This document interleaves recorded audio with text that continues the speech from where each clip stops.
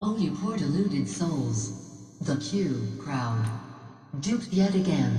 The midterms have come and gone, the Democrats defrauded the nation again, and the whole Q crew is still waiting for some White House to save them. Wake up for Christ's sake. Still believing Mike Lindell about Trump being restored? Is he still saying 2 weeks? Still believing that complete, utter, political fraud, Juan 07?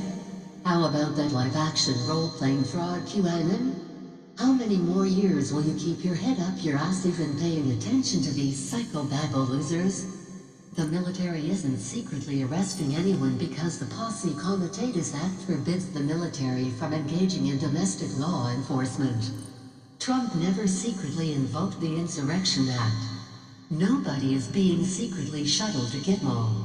There are no secret trials, secret convictions. There are no executions. It is all lies. All of IT. Now, maybe you're just too trusting, red gullible, or maybe the reality that the country has been stolen through rampant, brazen, election fraud, in now 2 elections, is just too much for you to bear.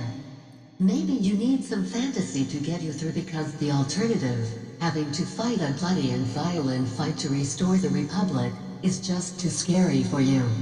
Whatever it is, please just knock it off. Q in all its iterations is a complete fraud. Always has been. You got duped. Now shake it off and move on.